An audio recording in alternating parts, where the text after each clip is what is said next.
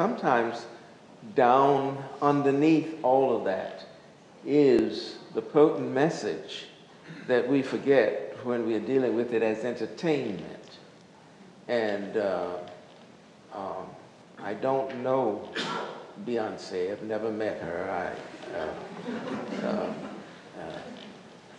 Maybe one of the great desires of life.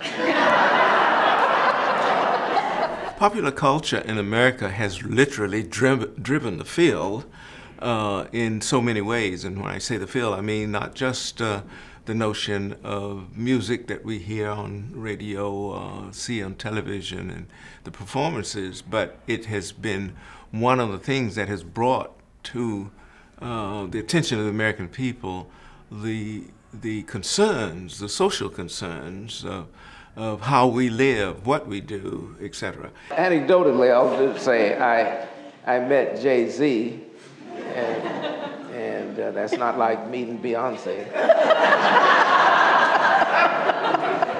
And I was in an art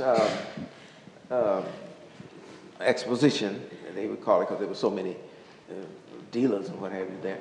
And a friend of mine was walking along with me, and several people came up to me and said, "Oh, I have your book, 2 Centuries. Will you sign it for me?" And I said, "Sure," and I was signing.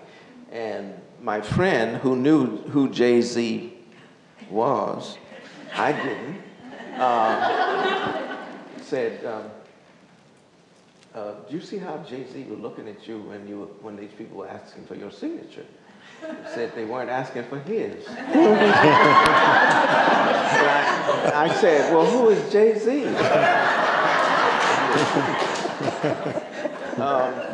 And honestly, I didn't know who he was. He was there to buy art, and he does buy art. He bought a Basquiat for Beyoncé and paid over $5 million for it. When they told me who he was, I wanted to say, well, I do art. Popular culture has so many facets, but when we look at what it has done to legitimize the social scene, then we come up with all of these components. The feminist movement, the Black arts movement, the Black cultural movement, Black Lives Matter movement. All of these things are recent and recent components of what we would call popular culture.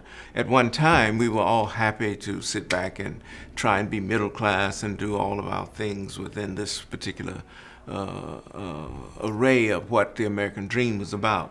But now we realize that the American dream is inclusive of so many components. I think we have to look above and beyond the surface sometime to see the potency of the message. There is no one direction in American culture.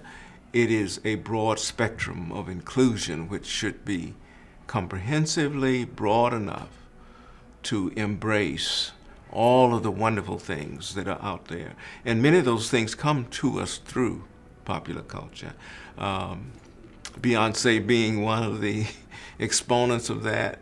It's amazing to me how she can be so popular with what she does, how she does it, and yet at the same time bring all of these divergent elements into focus and make us concentrate on something other than seeing this beautiful woman perform. I mean, she's very popular and all of that, but she's also throwing a message out there.